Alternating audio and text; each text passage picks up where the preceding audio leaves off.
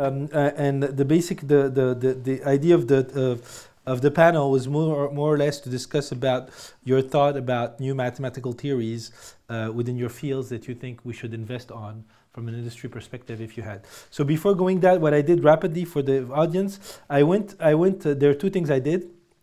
Is look at what we call basically the important mathematical problems that were posed in the last century by Hilbert. As you know, there was the 23rd problems of Hilbert in the last century, and then I looked at what were, and which are, by the way, shaped all the mathematical research around the 20th century. For people who are interested in that, as you know, many people try to at least solve the Graal during the 20th century. And it turns out that in 1998, so a couple of years ago, there was also the will to define what were the 20 Hilbert problems of the 21st century. So I think it was the Mathematical Union of Mathematicians who asked Smales to put into place what he thought were basically the most important problems that we should solve within this century. So I was quite surprised to see that many of the some at least of the problems that are there are in fact problems which are quite useful for our ICT business, basically. So these are the problems, and then I went into looking exactly at the PDF he wrote, just to take a look. And it turns out that if you can see, and this is also maybe, I don't know if it's a change in the mathematical, I would say, research realm of the things they're doing. So the Riemann hypothesis came as before. The Poincaré conjecture is still there. It has not changed. Then there's problems of complexity coming in, which I think are very important for us, as you know, algorithmic people, where we're trying to find some solutions with low complexity. So does P equal NP is there at least? There's also here integer zeros of a polynomial of one variable, which from my point of view, we haven't still found any urgent need, but maybe there will be in. Height bounds for the affine curves, I encourage you to look at them. So another thing which is quite surprising is that these problems are also quite understandable. I mean, you can take a bit of time for research engineers, which is not the case of the things I found in the Hilbert problems. So for some reason, I don't know if the level of mathematics in industry has increased or there's a change, but in any case, it's something that is readable, at least in terms of understanding what they're talking about. The solution is another question, but at least we understand what the guys are aiming for. The infiniteness of number of relative equilibria in celeste mechanics, which also was not of big interest for us. Distribution of points on a two-sphere. There are some applications I can spend on time, but not here, where we can find some application of this conjecture. Introduction of dynamics in economic theory, which is also something very important. And it turns out that this also is of a practical problem for people looking at equilibria stuff and things, as you can see here. Extend the mathematical model of general equilibrium theory to include price adjustments.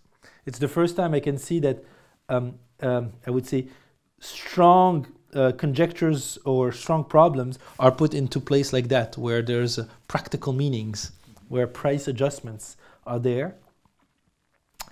Linear programming problem, big issue for us, as you all know, still for industry in trying to solve some optimization. And here you can see, is there a polynomial time algorithm over the real numbers which decides the feasibility of the linear system of inequality AX higher than B? So I'm quite surprised that at least then the closing lemma, I'll finish all this. One-dimensional dynamics generally hyperbolic. Centralizers of diffeomorphism. Hilbert's 16 problems, still there. Lorentz attractor. Navier-Stokes equations, still there. Or let's say not still there, but at least a big issue. Solving polynomial equations, so wait a minute, the Jacobian conjecture, solving polynomial equation, you can see here, can you solve can a 0 of n complex polynomial equation in unknowns be found approximatively or on the average in polynomial time with a uniform algorithm? You have to know that these recent years there's been a lot of work on this, and they found some solution on average. I think there's a couple of solutions now, but not on a deterministic point of view, but on a probabilistic point of view for solving these things. There's been a couple of work these last year. And one which is also very interesting is the fact that also artificial intelligence kicks in, and at least basically in the what they call the most important problems of the century with respect to what is the limits of intelligence. So I don't know how this is going to be solved, but it's interesting to see that there's a will to look at the limits of all the intelligence we're putting also in devices in terms of these. Okay, so the aim of at least this first presentation here was just to show you that the fact that I would say the community of mathematicians is working on these problems is also a sign that there's also some economic flavor on how we can exploit these things in the next year. I'm quite surprised that these things are now at the level of where we also want them, then they can be used at least, or they can solve some problems that we have actually now. So this goes back to my questions that I'm going to ask the panelists, because I'm not here to the presentation, is in your fields, basically, the three of you, what do you think are the main mathematical problems or directions we should invest on? Or if you have some ideas. So I can start with you. I know you're going in 2 minutes. Or let's start with you if you have some ideas on. Well, I mean, I can make two comments on this list. Yes. Which we just saw. So I mean, something which I mean, from all the problems which are up there, one which is closest to my expertise is certainly the one on the Navier-Stokes equation, because that's on a partial differential equation. I do think that this is a very good problem, but I'm not sure whether that's kind of the most relevant problem from the point of view of fluid dynamics. I think in fluid dynamics, one of the issues is a better understanding of turbulence. And for turbulence, for instance, it might be actually more important to understand the route towards singularity formation in Euler's equation rather than ruling out or constructing a solution in Navier-Stokes equation. So sometimes I think that kind of focusing a field on one particular problem is not always the right thing to do. The second remark was this this problem on economics, which you highlight. I think by now nobody in economics would put this up. I mean, this general equilibrium theory of Arrow and Debreu is, I mean, I had some contacts with people in theoretical economics in Bonn, is, I think, completely out of fashion, and nobody would think now of extending that to a time-dependent case. People rather think of mechanism design, game theory, kind of these subjects. So I think partially some of these subjects very quickly date, right? I mean, some of the subjects which Smail put up there, I think probably already completely dated. So one should be also careful there. So do we have some new problems coming in by New Hilbert? Were there any 20 problems posed? 7 problems by the Climate Institute. Yes. Okay. And in the 7, so there were 7 problems. So $1 million problems given by the Climate Institute, and so I think you had the Riemann hypothesis, you have a Poincaré conjecture, you had Navier-Stokes, P versus NP, and then you had the Hodge conjecture, so it's more on algebraic geometry, and the Birch and Snowden-Dyer conjecture, more on number theory. Maybe I'm missing some of them, but I think maybe okay. It's Young-Mills theory. And Young-Mills theory, yeah, thanks. Okay. Yeah. So in fact, those problems that were put at that time in 1998, there are a couple of ones which were out now or are out now. That's I mean, I wouldn't claim any authority, but it's my gut feeling that that might be the case. Okay. Okay. In your case, Jean-Claude, do you think in your field, basically, what are basically you think the new needs in terms of research in mathematics to solve the issues where you are? I mean, in the list that you showed, maybe 2 items, but not exactly. I mean, not exactly what I saw very quickly in the paper. There is maybe the one on the points on the 2-sphere, which has to be generalized, obviously, for us, for the n-sphere, and even Grassmann manifold, and even flag manifold. So, and complex one. This is one problem that could be very useful to tackle non-coherent communication in many settings. And then maybe the one related to Diophantine approximation. I mean, but not exactly this problem, because in fact, this tool of Diophantine approximation appears in our area when we want to address the problem of, let's say, multi-user coding, especially, for example, one thing that has become almost classical now in our area is the computed forward, which in fact is very, I mean, its performance is very related to Diophantine approximation, multi-dimensional Diophantine approximation. So there is also the problem of interference alignment, but not the one that has been popularized by Jafar, yeah. But the other one on the real line and all the variations on it. And so that's, I mean, among all these problems, this is what I see. Then there are some other tools that, I mean, some other mathematical problems that have to be solved for some other applications in our area. There's the one that we discussed with Emmanuel this morning, for example, this problem of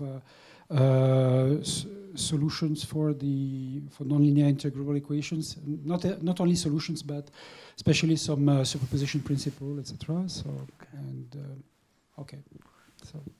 Yeah, so the idea of here, what I wanted to do is basically to come up, but I mean, we're not going to come up from their panel, is the same thing as Hilbert did in the 20th century, to come up with a couple of applied mathematical problems for engineering, that we can come up with a list. I think this could be good stuff done by the engineering community, where they would highlight, you know, the 20 problems of mathematical engineering that should be solved in the next years to help engineers. Because the ones which were, as you said, were pure maths. What would be the applied problems that, or at least the applied mathematical tools we should solve, or conjectures to move forward in our disciplines? Yeah. Well, to the list I would add, I mean, all the open problems in multi-user information theory. It's amazing that the interference channel or even the relay channel are still open questions. So. I mean, information theory is the basis of the industry, I mean, a big share of the industry revolution, I mean, from wireless to devices to memories to everything. And the fact that some of these problems, so, I mean, information theory is not very developed in math departments, generally speaking, and so I think it deserves. I mean, the multi-user version of it, and a lot of problems which we'll discuss a bit later. I mean, would deserve to be in the as important, if not more. I mean, physics is changing, the world is changing. So we have we have a new set of questions to look at, and so I think we should include these questions as being the very essential problems. And so, say, multi-user information theory would be a good example. The second one is high-dimensional geometry. So I think it starts showing up as being a very important aspect of course, in Shannon series, essentially high-dimensional geometry, but compressive sensing is as well.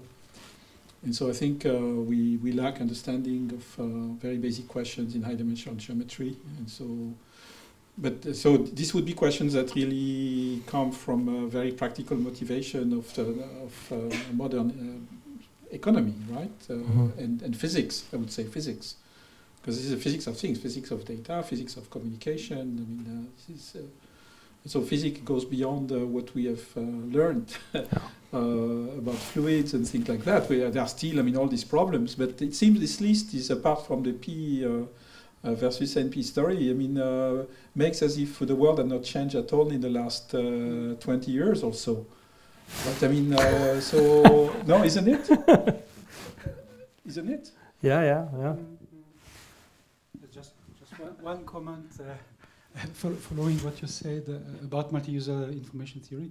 There is this also another problem coming from group theory, in fact. For example, you know these non-Shannon inequalities from information theory that has, I mean, an equivalent in coding theory, and you know, there are, for example, the aim is to go beyond the, let's say, Ingleton-like bounds. And for this, we need to consider some groups, some very specific groups. We don't know which ones could be, I mean, we have some example, but we don't know which properties they have to verify to be some good candidates in order to build, let's say, good network codes, you know. So. Yeah, so I didn't want to quote it too early, but I mean, large network and network mathematics, I don't know how to phrase it in terms of, I mean, either graphs or whatever stochastic network of whatever kind. I mean, everybody has his definition. But this is the essence of reality nowadays, of social networks, of communication networks, wireless network, WLAN, internet, all social interactions are in terms of these objects.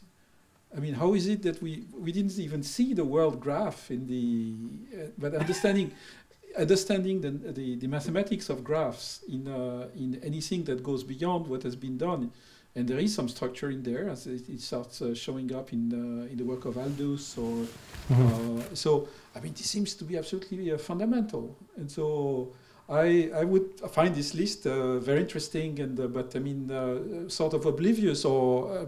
Of the fundamental evolution of our societies. I mean, the world has been changing and in a very dramatic way. And if mathematicians don't want to address this reality, I mean, I think everybody loses.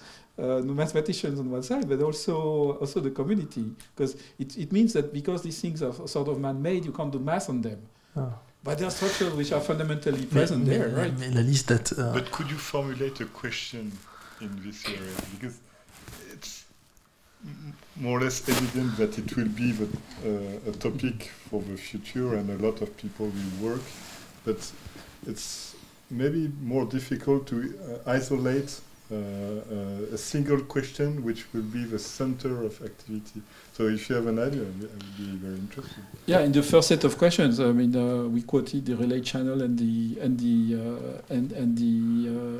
interference channel. Okay, and we can quote a few others which have been open for a while and for which there are some results. And yeah, because the solution is mainly in the question. So if we can formulate in a nice manner the question, then we did half of the work. And I think this is the main problems when we try to list mathematical problems that can solve our engineering, is to find what is the mathematical problem in the right manner. But I agree with you that the basic of the networks would be the relay and the interference. Then you can add it up. Well, when Maxwell wrote his equations, would anybody have said, please think of how to formulate Maxwell's equation? I think things don't work that way. So I just, I mean, would say things. That would be my answer. Yeah, okay. I think also that these non-Shannon type inequalities, these non-Shannon type inequalities for more than 3 variables is very, I mean, something very important, because it's not easy to understand where they are coming from, and you know, and when the number of variables increases, so when your network increases, then there are many more, and so. Okay. So another point, the question was another question of the panel was about: are we asking too much to mathematics? Well, I put it this question. I didn't bring the document, but I went through the document of H 2020, as you know, which is basically the vision of the EU for the 2020, and you just run the one term, which is progress, and the other term, which is innovation. And if you look at progress of the society, you look at the number of the word progress which is put in that document is very few. If you look at the number of times innovation is cited in it, it's incredible. Which means that we're pushing much more and more people to have results in a very quick manner, in the sense of advancing the impact on economy. And I know there's been some studies, I don't know if it was done by Cedric or who, about the impact of mathematics on the GDP. It turns out that, so I don't know if it's true, you can confirm afterward. You have to know that 15%, so mathematics have an impact on the French economy of the order of, on the GDP growth of the order of 15%, which is quite huge from what I saw. I mean, 50% of one discipline having such an impact is quite huge. And the question, and if you see also in this H 2020, we're looking not more into doing a progress of the society, but having really innovation behind, meaning things. So do you think, and I see also by the pressure that we're having to get more and more results rapidly from mathematicians that can be translated into something, do you think that we are overdoing it towards what we think of what mathematician can bring us? Or do you feel comfortable with that? Let's say, as an academic, do you feel comfortable with the situation? Did you see a change in the fact that you are more and more connected to industry now than before in your work, or not? Although you were always in INRIA, so. He's not maybe the best guy. I should ask a guy from IHES to answer this. I mean, for my own work, I'm not able to answer because I'm really not more and more involved with industry. So yeah, but you get some requests now that mathematics should have more and more impact, not on doing the progress of science, but having an impact on innovation. Because from the documents I see, this is exactly what we're requesting more and more from mathematics. I mean, it's an issue for finding the funding of an institute like IHES, but I don't. I mean, it's from my point of view, I have to defend the idea that it's crucial to maintain a very high level of theory to be able to develop a very high level of application. Mm-hmm. And so, and it's not something completely admitted easily, but yeah, it's a kind of thing I have to advocate. Okay. Yeah, would have the same view and would spell it a bit differently. I think so. Especially young people should be encouraged to take risks and to do things which will be used in 15, 20 years after they do it. And if you put the bar in terms of popularity with whatever metric, and if you insist that people collaborate with industry through external matters, you just kill the system. Okay. Maybe I have just one small story. It's not exactly about industry, but it is the relation between, let's say, high theoretical mathematics and applications. And some years ago, maybe 6, 7 years ago, I don't remember very well, I was still in telecom at that time, and I was contacted by Leila Schnaps, who wanted to renew, I don't remember exactly what it was. It was a European project on, you know, Galois theory, Allegro-Tandic, so that's something very, very theoretical. And they asked her, I mean, probably the one who were responsible of the of let's say, the financing this project. They ask her, in fact, to find some applications of it, and so she went to me to try to ask me if I wanted to be part of this. But finally, I said yes. But of course, it was something that I didn't understand very well, and so I didn't do anything. So, but at that time, there was, even this highly theoretical project had to demonstrate that there could be some application in order to be financed. Yeah. Okay, but vice versa, I think you can also get some very interesting problems to solve from the applications where you're involved with. Yes, definitely. Yeah. Yeah, so I think what was said before is the right thing. So when something is born and that people would come and try to exploit it is one way. The other way, indeed, is talking to industry in a point-to-point way and learning about difficult questions and working on them. And I think it happens. It used to happen in Europe. I think it's vanishing because of this H 2020 nonsense, let's call it by its name, where you essentially push people to meet and act jointly, even if there is no substance. Yes. I think it's a dead end, and NSF doesn't go this way. It goes still individual grants to individuals who are taking risk and doing the right thing. Europe is going the wrong way, and we should say it clearly. And I'm ready to say it anywhere, anytime. But I don't think European Commission is doing the right thing in terms of funding research. It's not the way it should be done, and other continents or countries do differently. We should look at how NSF works, which was properly. And so I pretty much would prefer that we go by point-to-point interaction with industry, asking questions, interacting with industry, as many of us do, and learning about problem thinking and slowly developing a way of thinking that in the end will give answers to industrial needs, rather than going to things which have no content, right? Essentially by nature, and prevent young people to take the right risks. So point-to-point interaction with industry are the right way.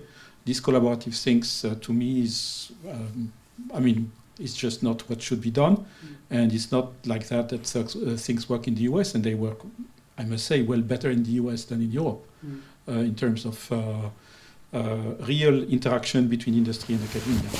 And I think the cause of that is the way H 2020 and its predecessors have been working, right? Putting the emphasis on what should not be the emphasis. I don't know. I mean, it's easy to when there are good research groups to create this point-to-point interaction by direct funding from industry to academia, and that's how it should work, right? I think it's much more developed. This is vanishing in Europe. I used to work with Alcatel. We designed some architecture, the DSL architecture with them in the year 2000. And then where there was this big European project, he said, well, why don't we make a big project, 20 of us with their competitors, and the thing collapsed. So I think point-to-point is disappearing. Therefore, this way of asking fundamental questions to the right academic is disappearing, and these projects don't work correctly. So young people who are bright are disappointed, and they go elsewhere. So that's as simple as that, and so we should say it. Thanks. I had another couple of questions, but I think the time is running. I'll just ask the people around if they have some questions to ask to the panel. No questions? Okay. So I'd like to, in Huawei we're trying to do it point-to-point, by the way. Just for information, and that's the scheme. The scheme we're doing we're trying to identify the prestigious researchers around the globe. At least for us, it's in Europe and in France, and trying to create a point-to-point link by inviting people and trying to produce a document of research together on our problems. In any case, I'm very happy. I'd like to thank you. The two others went away, and I hope also from IHES point of view, we will have the opportunity to continue working together. I know we identified somebody there that we're going to welcome to talk to us and give a talk at our place, so we can maybe see how we can apply these new results you've been producing. And I hope we're going to have also another successful next year workshop. The bus is waiting for you outside, and thank you all for coming and staying until 4:30. Okay, bye.